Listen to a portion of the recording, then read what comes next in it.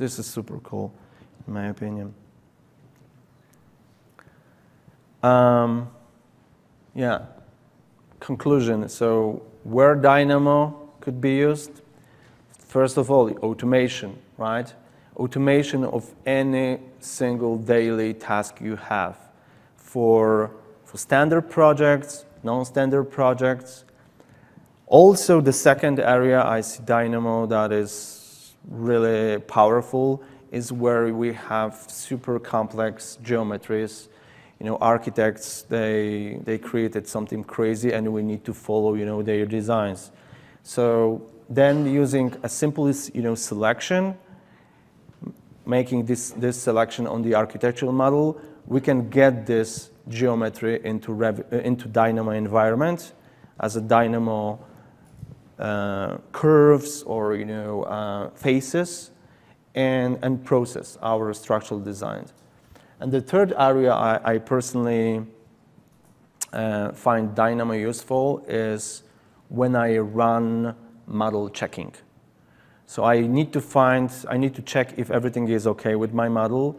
I need to check if there are like clashes. I can check clashes. I can, you know, check other, you know, things I'm modeling.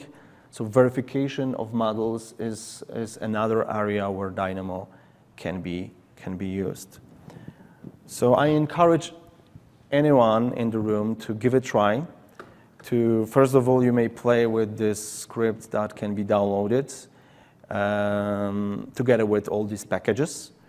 If you want to move on, and then I encourage you to go through the handout I put together.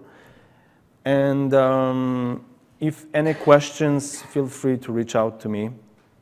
I'm happy to help if you stuck.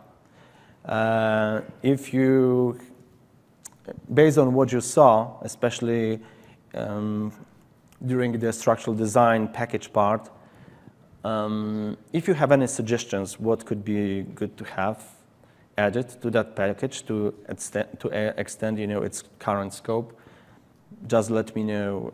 Depending on my, you know, spare time I have, I can add this because this is what I do after hours. Happy to take any questions. Yeah. I have a question about rough opening rebar generation. Mm-hmm. And basically, I see that you would click, and then you would get rebar that would go around your opening. But what about in scenarios where you have corner bars that are long and would protrude out of the top edge of your panel, let's say? So you have a 4-foot corner bar, and 2 feet of it actually protrudes out above the top piece of your precast panel. Do you have a way to program in a parameter to turn that bar into a bent bar, or? Oh yeah, definitely. The way how you define your geometry, it's totally up to you. And if you need more information about your boundary conditions, let's say, of the concrete formwork geometry, you need to extend your selection, right? So, because we may have, I retrieved just hosts, right? Information about hosts. So selecting my opening, I got information about geometrical conditions of my opening, plus information about its host, right? But nothing stops you, to select, other, neighboring elements if you want, if you like, and then you have more data to process in DynamO, and whatever you want to model, you do it. So these are not only, straight rebars. You can have, L-shaped rebars, stirrups like you saw. I don't see any problems here.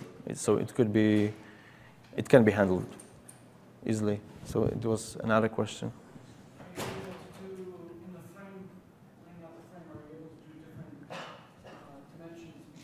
Instead of having multiple bays, are you able to do 9 and 9 bays? Oh yeah, it's possible actually. So I can come back to, I have this example open, so